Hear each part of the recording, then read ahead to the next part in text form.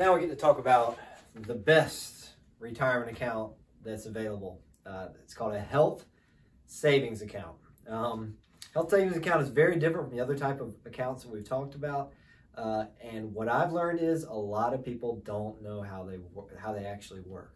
I've gotten in so many arguments with health savings accounts.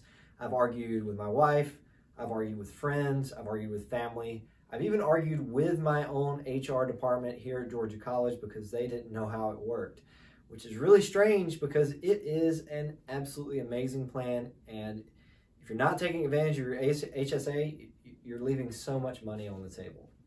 So let's talk about the HSA. Very different from the other plans. Right off the bat, what makes it so different is it's connected to your health insurance plan. That's very different, right? I mean, everything else we've talked about has either been connected directly to your employer or it's been connected to nothing, like with the IRA. Well, the HSA is connected to your health insurance plan. There's a long history of how the HSA came to be, and I'm not going to bore you with the full details now, but basically, something we're going to talk about in the future is when you put money into a health insurance plan, you don't pay income taxes on that.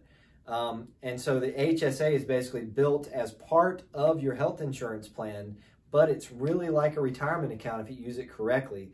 So it's basically an account that looks like it's insurance, but if you're smart, is really like a retirement account. So it's got very special benefits.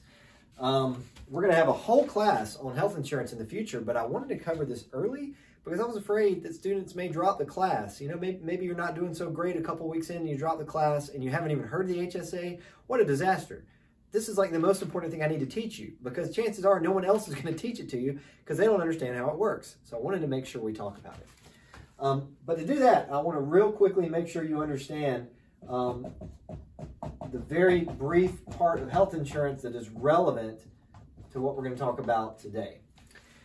When you get your first job, you're going to have a health insurance plan, most likely. Now, there are some rules that allow you oftentimes to stay on your parents' health insurance plans, I think until you're 25.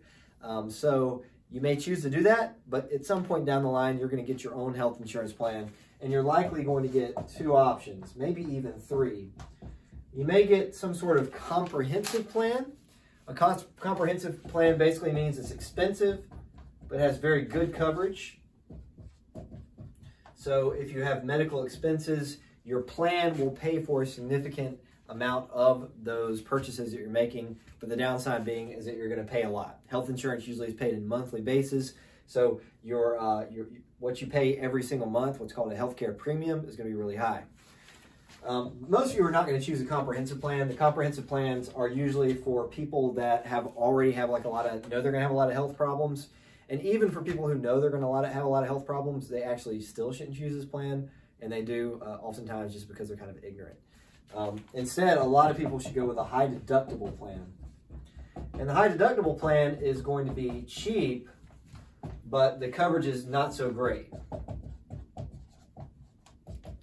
So what that means is your monthly premiums are going to be a lot lower, but if you have medical expenses, you're going to have to pay a lot more out of pocket. We're going to get into the specifics of this the day that we talk about health insurance. We have like a full day devoted to that. But for now, all you need to know about these two plans is the HSA, the health savings account, is only available under this high deductible plan. All right. If you have a comprehensive plan, you do not get an HSA. If you have a high deductible plan, you do have access to an HSA. That alone is going to make the high deductible plan a good choice, in addition to the fact that the high deductible plan is often better anyway, okay? So the HSA is going to be available if you have the high deductible plan. You should know that going into choosing your health insurance because it may be the deciding factor. All right, so let's talk about how this plan works. So we'll start now with the key ideas. All right, maybe we'll dive into the specifics here a little bit in a second. In terms of your contribution, the maximum right now is $3,550 if you're single, or $7,100 if you have a family plan, and I'm saying family plan is not really a technical term. Basically, if there's more than one person on the health insurance plan, you can go family. You're not going to have the opportunity to double dip. What I mean by that is if you get married and your wife has an HSA, you can't both contribute the $7,100. You can both do $3,550, or you can just one of you pay the $71 or get the $7,100 HSA, but you're not going to both get it. So in that regard, the only real big negative about HSAs is it's kind of a small contribution limit. That $3,550 for a single person is, not a whole lot of money. But nonetheless, what you can do with this money is really tremendous, what makes it a great deal. So your money is taken, this is connected to your employer. Your money is taken from your income, like with a 401k and those other accounts we've been talking about. So basically you're never going to see the money. It's never going to get paid to you like it does with an IRA. It's never going to come to you. It's just going to get diverted into your HSA. And it is traditional because you're not going to have to pay income taxes on it, okay? So if you put $3,000 into your HSA, your taxable income is going to go down by $3,000, all right? Here's the interesting thing, though. It's also Roth, possibly. Unusual to see something that is traditional and Roth, right? Traditional means you're paying taxes in the future. Roth means you're paying taxes now. Well, if you can kind of imagine that you have both a traditional and a Roth account, you would avoid both taxes, and the HSA potentially does that. The HSA is the only vehicle, it's the only retirement vehicle that potentially avoids all taxes. It's an absolutely amazing plan. Not only does it avoid income taxes, but it's the only one that avoids Social Security and Medicare taxes too, okay? So it avoids all taxes. I'm going to say it again. It avoids, if you're a Georgia resident, it avoids federal income taxes, state income taxes, Social Security taxes, and Medicare taxes. You avoid all 4 of those taxes. For a lot of people, that's going to end up being like, 35% savings relative to just earning the money without using a vehicle. It's an absolutely amazing plan. And furthermore, you may avoid taxes entirely. You may never pay taxes because if you use the money in the plan,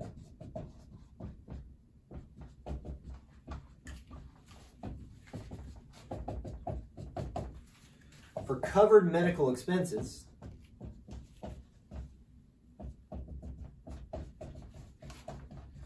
you are never taxed. So if I take money out of my HSA and use it to pay for a doctor's visit, that money that I used to pay for the doctor's visit came from my income, not taxed, went into my HSA, and then untaxed again, paid for medical expenses. And as you know, and as I know, medical expenses are really, really high, right? It's a big part of a lot of people's overall spending. And what's considered covered is pretty generous. Most medical expenses are covered. That includes most dental stuff, most medical stuff, right? Surgeries, visits, doctor visits, therapy, usually covered, chiropractic, usually covered, nursing homes covered. I mean, there's just tons of stuff that's covered on here. What that means is there's a really good chance that you're going to find a way to take your medical expenses and use your medical expenses as a way to avoid all taxes entirely, which is amazing, right? This will save you so much money in the long run. And amazingly, people don't understand how the HSA works. So I'm hoping from today's video, you remember the HSA, because to me, I think it's the single most important thing you can remember from this class is the HSA, because I'm afraid you will not get this information elsewhere. People do not understand how this works, okay? So, you kind of to answer some questions here that you might have.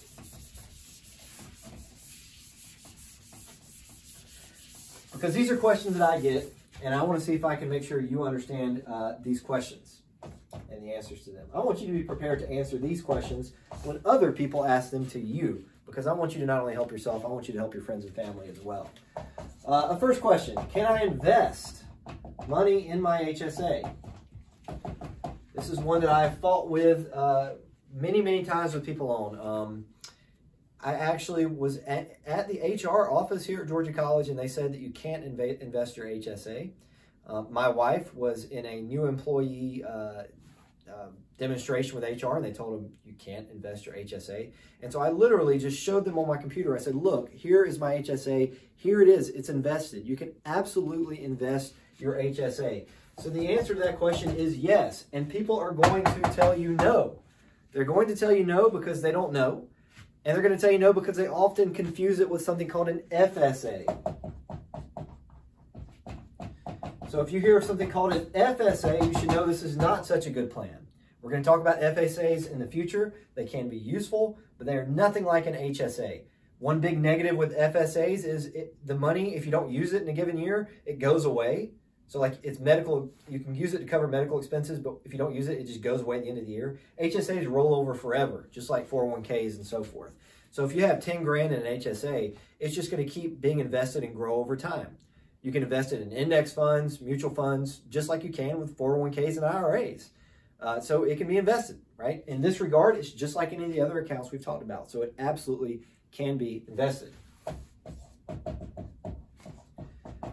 Second question here, how do I pay for medical expenses, right? If you use your HSA to pay for medical expenses, as I mentioned before, you don't pay any taxes ever. Money goes in to your HSA, it's not taxed. You can invest it, withdraw it, none of it's taxed if you use it on medical expenses. So how do I pay for medical expenses? You've got two ways. You can use a little debit card that they give you. So I literally have a card. I could show it to you, but it's not interesting. It just looks exactly like a debit card. It's from a company called Optum that does a lot of these health insurance deals for different companies and governments. It's just a little debit card. You take it to Walgreens, swipe it. You take it to your doctor, you swipe it. If the expense is allowed, it'll allow you to swipe. If the expense is not allowed, it won't. So if I go to Walgreens and I try to buy some cough drops I don't think are covered, it will not let me to pay for it. Or if I go to Walgreens and I've got a whole bunch of stuff I'm buying and I swipe it, it will let me pay for the stuff that is covered and just won't let me pay for the uncovered stuff, which is convenient, okay? You can do that, or you can reimburse yourself, which is really easy. You can pay for stuff with your credit card or cash or whatever, and then you can use your HSA, go on your computer and just tell your HSA account to send you money. You can actually go to your HSA and say, send all my money to me, and it'll do it. The only important thing here is you have to worry about keeping your receipts. Basically, you could get audited, and at that point, you'd have to prove that you really did have those medical expenses, okay? So that's your two methods that you have.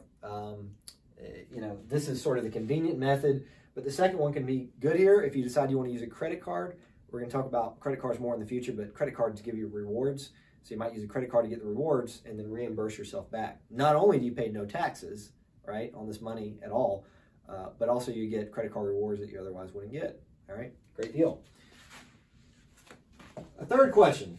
Here's the one, number one and number three are the two that I get the most. What if I don't have enough medical expenses?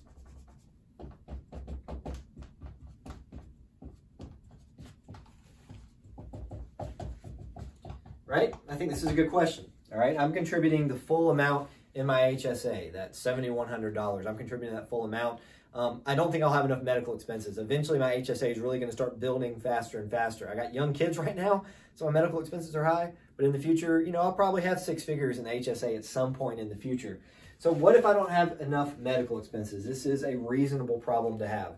Well, it turns out at age 65, you can withdraw and just pay income taxes.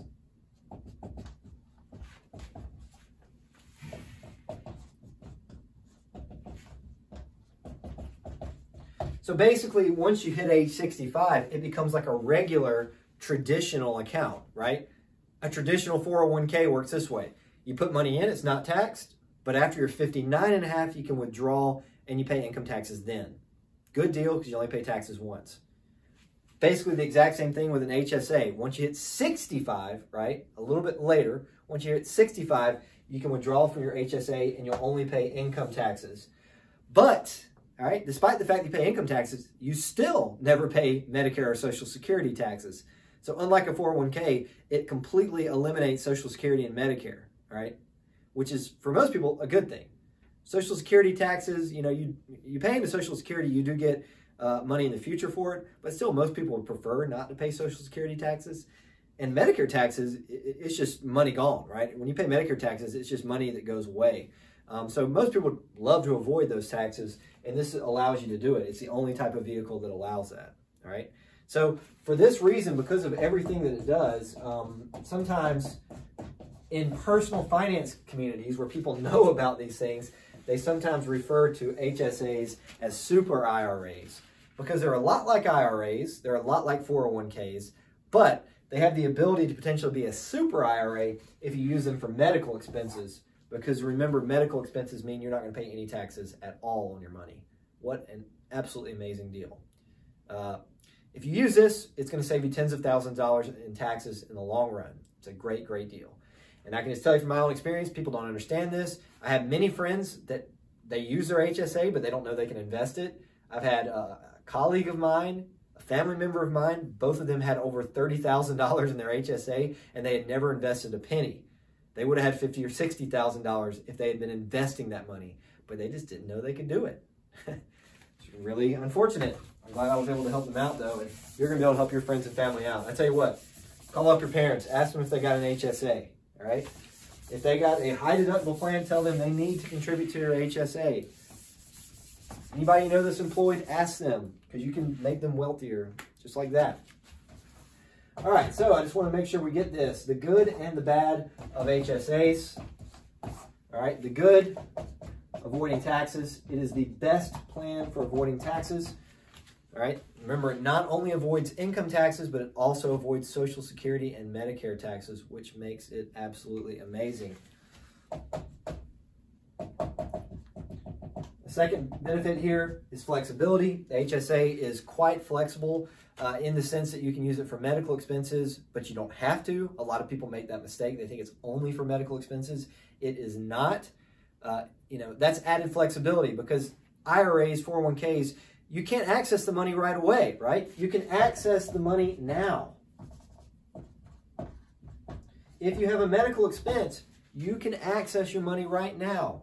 When I had a kid, right? The last time I had a baby, I have 2 kids, all right? The last one was just born a year ago. When he was born, it cost $3,000. That's how much it cost us. I used money that was in my retirement account to pay for it, which was nice, right? It gives me that flexibility to pay with my retirement account. So I used my $3,000 from my retirement account, avoided all of my taxes. Now you might be wondering, what if I didn't want to use my HSA? Some people do this. You can actually choose to reimburse yourself for any expenses anytime in the past. So when I'm 70 years old, I could have then reimbursed myself for that expense that was way back when I was 34 years old. So I can let my money stay in my HSA account until I really need it. That's not a huge benefit, but it gives you flexibility that you certainly don't have with a 401k. If you want to get money out of your 401k, you got to wait. But if you want money out of your HSA, you just reimburse yourself for your medical expenses. It's an amazing idea, right? Very useful. All right, so these are the obvious good things about it. You know, it's really not so complicated, the HSA. I hope the benefits are clearly obvious. You're avoiding all of the taxes, and it's the only plan that allows you to do that. But it's not all good, okay? It's got a relatively low contribution limit. So what that means is you can't just survive off your HSA, right? You're probably going to end up using the money in your HSA, so you're going to need something beyond just the health savings account in terms of preparing for retirement. It's connected to your health insurance, which isn't necessarily a bad thing, but what this means is you have to be very careful of fees. You know, expense ratio and load fees. A lot of times your HSA will only have one vendor, meaning one place that basically allows you to invest your money. And when there's only one vendor, they don't have to worry about competition. So you might have high expense ratio accounts. When I first opened up my HSA, my expense ratio for just like a basic S&P 500 index fund was 0.45%, which is a lot higher than I was getting, you know, in my IRA and my 457B. So you do have to worry about fees. And of course, you have to have the high deductible plan. which means not everyone will be eligible. But when you're young and you're healthy and you want to have an HSA, for all those reasons, it's probably going to be a good idea to have a high deductible plan anyway, okay? So, HSA, an amazing plan, all right? Again, please contact your parents. I wish I could somehow make that an assignment for you, but I don't want to stick you with that burden. But I would say, next time you talk to your parents or you talk to another family member or friend, ask them if they have an HSA. Ask them what they're doing with their HSA. And I bet they have an HSA, but they don't know it can be invested, and I bet they're confused about how an HSA works. Send them this video if you want. All right, so we're kind of getting to the point where we have a lot of different plans. We've talked about, let's see, 401k, 403b, 457b, IRAs, and HSAs. You can go traditional or Roth with the 401s and 403s, 457s. You can go Roth or traditional. IRA, you can go Roth or traditional. Remember, the traditional IRA and Roth IRA are actually quite different. And the HSA is always traditional. There's no way to make it Roth. But remember, if you use it for medical expenses, it kind of has both traditional and Roth components. So, this seems like a good time to do some power rankings. All right, I'm a big sports fan, all right? And I always read these power ranking articles. Well, if I was going to start a blog, this would be my first article. Power rankings for different retirement vehicles, okay? This is something I recommend you do, all right? When you're dealing with your finances, set up your power rankings to figure out where you should prioritize your money, because it can get a little overwhelming when you have a lot of different accounts to worry about. And for me, here's how I think about it. At the very top of my power rankings is anything with a match, okay? I think I actually forgot to mention this. HSAs can have a match. In fact, at Georgia College, we have a $750 match on our HSAs. Works this way, all right? Remember the maximum, I'm sorry I'm putting this kind of in a separate part of the video here, but the maximum contribution for somebody who's in a family is $7,100, okay? And that max actually includes any sort of company match that you have, okay? So for me, me and my wife, we contribute $6,350, and we get a $750 match for a contribution total of $7,100, okay? So they basically match 100% up to $750 of your contribution, all right? Which, again, makes HSA even better. I have my brother-in-law actually gets $2,000 match on his HSA, so another benefit. Anyway, getting back to our power rankings here, I would say number one is anything with a match. I don't so much care about ranking the stuff within this component. If you're getting a match on anything, you want to do it, right? There's really no excuse. You want to do it. You want to get as much as you can with a match, regardless of what it is, all right? After that, I think it's clearly the HSA that is best. So if you're trying to figure out where your money should go and you've only got $8,000 that you can get away with saving, I would say you start going down this list. To me, HSA comes after anything with a match. So you might have a 401k with a match, an HSA with a small match. You would do those first, and then after that, you would go to your HSA with no match, okay? The third one, for me and for most people, is going to be the Roth IRA. Remember, the Roth IRA has the nice benefit that you can withdraw your contributions at any time and face no penalty, which the other accounts don't have. In my mind, this makes the Roth IRA far better than the other types of accounts that you can contribute to that are Roth. To me, fourth, I wonder what you think is fourth, based on everything we've talked about. Would it be the 401k, 403b? Well, for me, the fourth most beneficial account is the traditional 457b, right? Each of these accounts is kind of unique in terms of the specific benefit it gives you. HSA, those amazing tax benefits. Roth IRA, the flexibility. You can withdraw your contributions at any time. The traditional 457b, what's nice about it is, of course, for the 457b, is you can withdraw your money anytime after you've left your job for any reason, okay? The Roth also has this benefit, but the Roth is not quite as valuable, okay? The Roth is not quite as valuable because, think about it, if you're retiring early and you want to use a 457b, great for people retiring early because it allows you to access the fund before you turn 59 and a half like the other plans require. So what's nice about this is why you want to go traditional is if you're retiring early, you're going to have years where you don't have any income.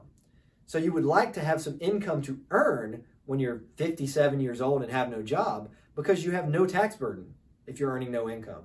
So the traditional 457B, you can put money in your traditional 457B when you're 30 and then withdraw it when you're 57 because at 57, if you're not working, you have no tax burden, okay? So you're moving money to a part of your life. You're basically taking money from one part of your life where you're taxed at a high rate and taking that money and throwing it into a different part of your life when your tax rate is very low, okay?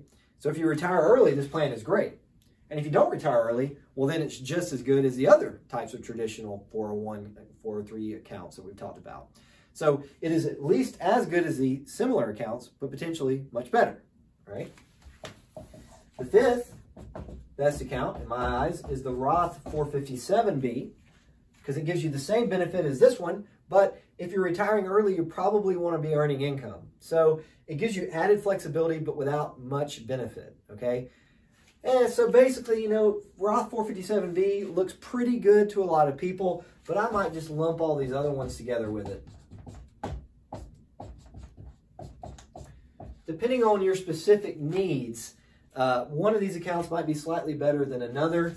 You know, 403B, 401K, they're basically the same. So we might lump all of these together in sort of the okay grouping. Whereas these up here have something uniquely very beneficial to you depending on what you're actually trying to accomplish, okay? So I can basically show you my situation, all right? I get a tiny bit of match with my HSA, all right? And I max this out. I get $7,100 after my match. That's my first priority, okay? If I'm only going to save $7,100 a year, every penny is going to go to the HSA. If I only have $2,000 to save, every penny is still going to go to the HSA. It is my #1 goal, okay? Next, I go down to my Roth IRA and I keep putting money in it until it's filled up. Roth IRA gives you a $6,000 limit, but I'm married. My wife has the same limit, so we can essentially double dip. So we put $12,000 into our Roth IRA, and hopefully we can do that every single year, all right? Continue down the list. For me, the next one is the traditional 457B. Remember, this is available to government and nonprofit employees. You're lucky to have this plan if you have it. I'm lucky. We put about $20,000 in this one, and then at that point, frankly, we're out of money. So in a given year, you know, this is all our savings, okay? It's great to put money in each of these accounts because each of these accounts gives me something fantastic. And if I, for whatever reason, have an emergency and I need some money, well, if I've got a medical emergency, I got my HSA, right? I can use my HSA to cover medical emergencies. If I've got another emergency, my car breaks down, I need a new car, well, you know, if I've been putting money in my Roth IRAs, I can always withdraw my contributions. Fantastic. And what if I get fired? What if I lose my job? Well, if I lose my job, that's an emergency. I can not only pull from my Roth IRA, but also I can pull from my traditional 457B if I get fired. Because anytime after separation of employment, you can withdraw, right? So basically, what I've set up here is a retirement plan that's potentially available to me way before retirement. So you definitely want to think about these things. You want to prioritize. You want to be prepared in the case of some sort of disaster. And certainly these plans are better than these in terms of preparing for a disaster. And that's why I prioritize it this way. When you guys get your first job, you know, and you're looking through all of your HR forms, it's kind of overwhelming. There's going to be tons of things available to you, tons of things to learn. You're going to have to learn about what expense ratios are in what account. It's going to be a big mess. So what you might try to do is set up your power rankings. Start at the top, put money there. If you run out of things to do here, move to the next until you're out of money. It's a good plan. I wanted to real quickly actually show you my HSA, my health savings account, because I think it's always useful to see what these things look like. This is my HSA. So I've got about $15,000 in there. You can see I've got $1,000 in cash and about $14.6 thousand in investment account. If you're wondering, you know, why would I hold any in cash? Well, a lot of times these accounts will have a $1,000 cash minimum. So you got to put at least $1,000 in cash before you can allow money to go into investments. So to restate that, it's not that you have to have $1,000 in cash, but to invest any money, you have to hit that $1,000 cash minimum first. So any money over $1,000 spills over into my investment account. When people show me their account and they're asking for help, a lot of times what I'll see is they have it all in cash because they don't understand, how to invest it. Or sometimes they haven't set this threshold right, and it might be set at $5,000. So they got to get to at least $5,000 before they can put it into investments, which obviously is not a good deal because you want to have as much invested as possible because after all, the stock market on average returns about 10%. So why keep it in cash when you could have it invested? Here's my contributions by year. You can see the amount that I'm allowed to contribute has been going up. That's based on federal government guidelines. You can see this orange bar is me maxing it out, and I'm not there yet. This is routinely taken out of my bank account, or rather out of my income, and paid into my HSA. So every month, more money goes in, and at the end of the year, I will have put it all in. You can set it up where it puts it all in at the beginning of the year if you like. There's not really any huge advantage or disadvantage to doing that most of the time. Here's how much I've been putting in, and here's how much has been spent. All right, so in 2018, put in the maximum, which was $6,870. I don't know why that's not $6,900. Anyway, but we only spent $2,000 of that. Okay, 2019, put in the maximum and actually spent more. It's easy to have really high medical expenses. So, we had a kid that year and we spent more than we had. So for that reason, people are often surprised how much their medical expenses are. So that concern that, maybe you're putting too much in your HSA is really invalid, for one, because you're probably going to have high medical expenses at some point. But also, two, remember when you're 65, you can withdraw the money in these accounts and face no penalties. So let me click on my investment account here. And we'll see what's in it. Not super interesting, but you can see this is the same kind of stuff that you've seen in other accounts that I've shown you.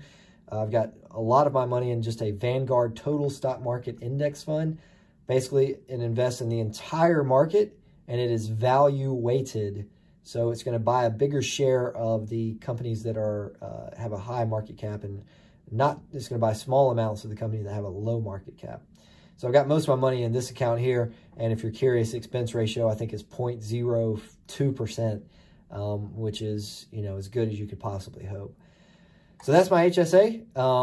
Yours will look probably pretty similar to this, and you need to get familiar with it. When you get your first job, you're going to be excited about earning money, but you need to take some time and look into these accounts and make sure you understand how they work, because this is what's going to make you a millionaire. Everybody, all your friends, they're all going to make money. You're all going to make a lot of money probably. But if you want to, have wealth in the future, it's all about figuring out ways to save money and avoid taxes. And there's no better account for avoiding taxes than the HSA.